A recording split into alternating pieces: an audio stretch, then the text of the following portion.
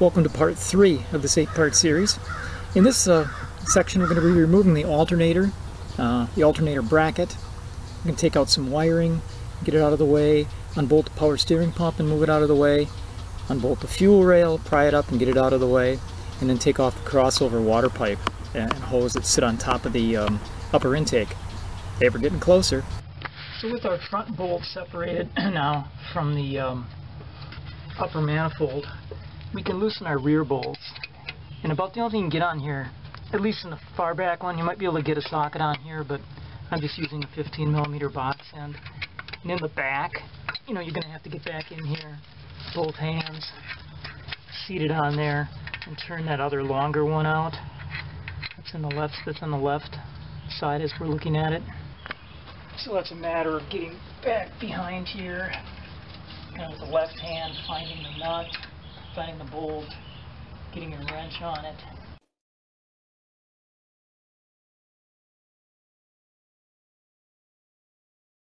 This back one winds up butting right up against the firewall.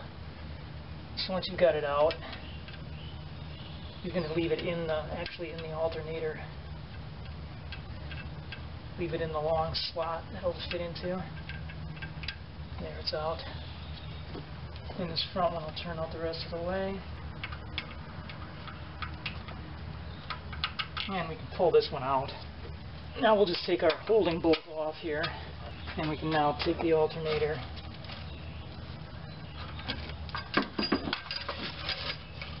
on out. Okay, next we're going to take out the alternator bracket here. There's a couple of 15mm bolts here. One's right down below the side of the wheel here. Do that one first.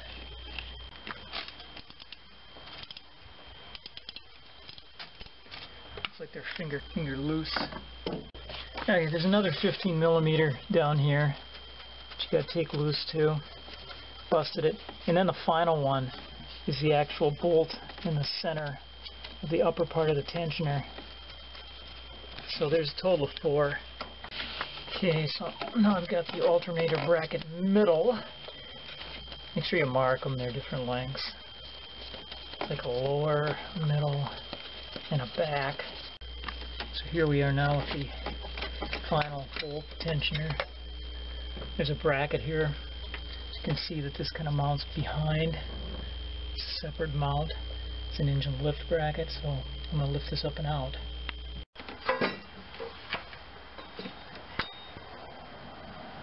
So here's the bracket, engine mount bracket, or alternator bracket. You can see this lift one right here, underneath there, lines up with the 3 holes. Tensioner goes in here. Tensioner's got a little guide hole in it. Okay, let's disconnect a couple more connectors. This one's got a little piece that has to pull up. It's kind of a lock. Then there's this one.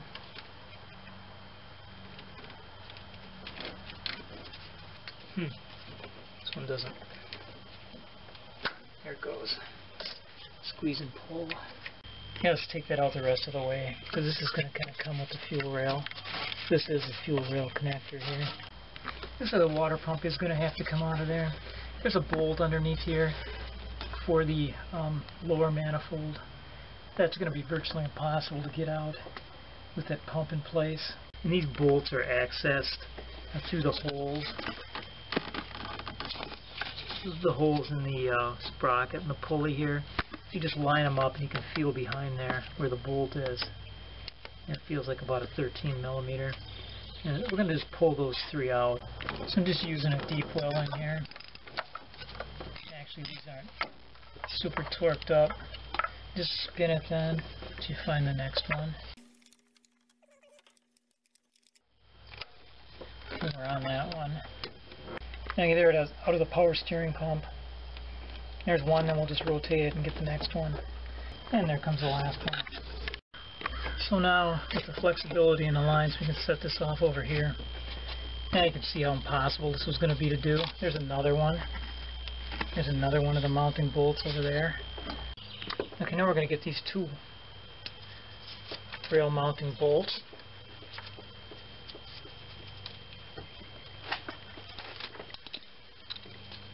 10 millimeter, of course.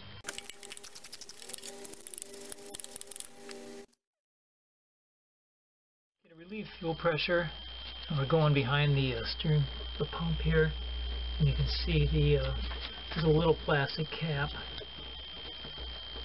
on the end of the rail. So remove that. Okay, so right in the middle of this thing, there's a little release ball. So you're gonna push this.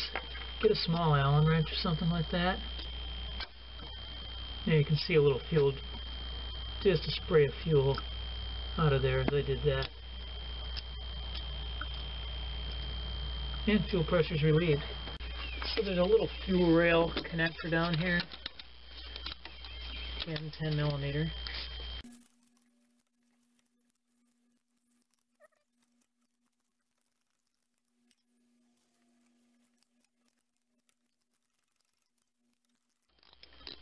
The idea here is that we're going to lift this fuel rail assembly up and not disconnect couplers right here, just to save us from one less thing that we have to fuss with here. We have enough. Okay, we're going to use a screwdriver now and gently pry up on this fuel rail to get it to pop out.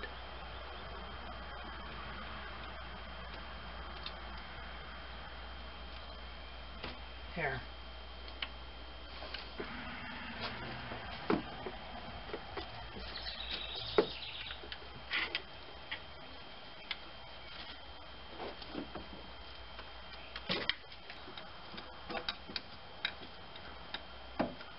Okay, it's got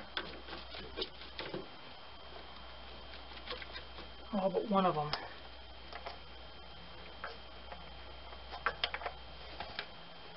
A little trouble around this corner here.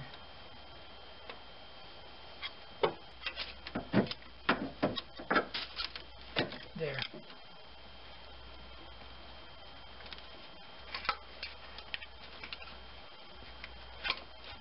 Okay.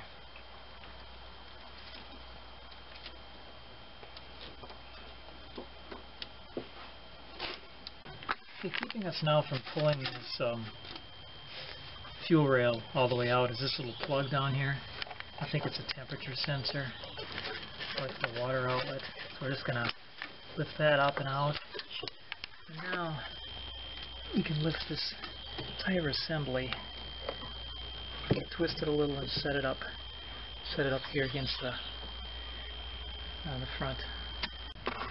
Okay, so now we're going to need to get this water hose piping that runs across the top of the lower manifold out of the way. And here we have a little 8 millimeter bracket holding it.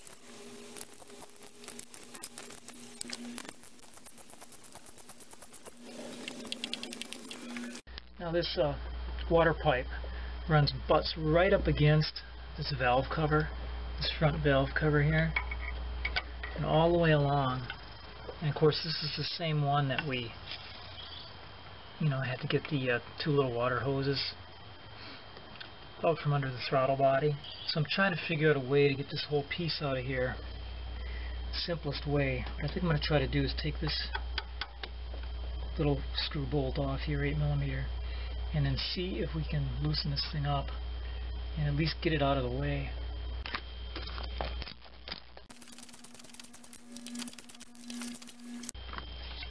Alright.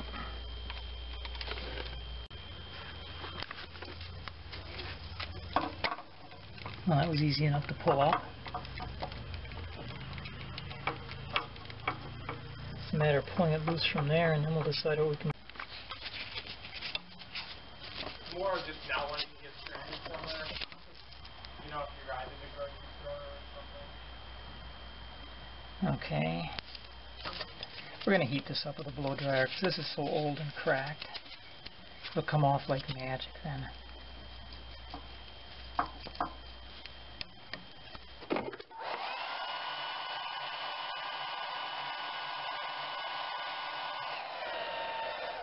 It's about a minute I'll do this.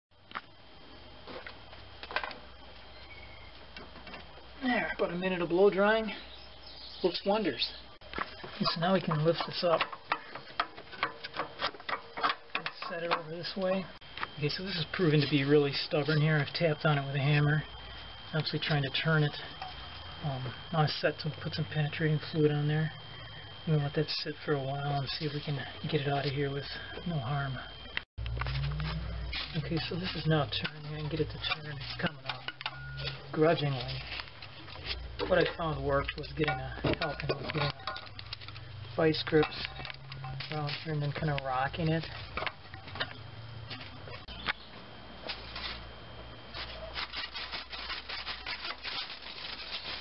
Wow. Okay, that concludes part 3. In a preview of part 4, we're going to be removing the valve covers, both of them.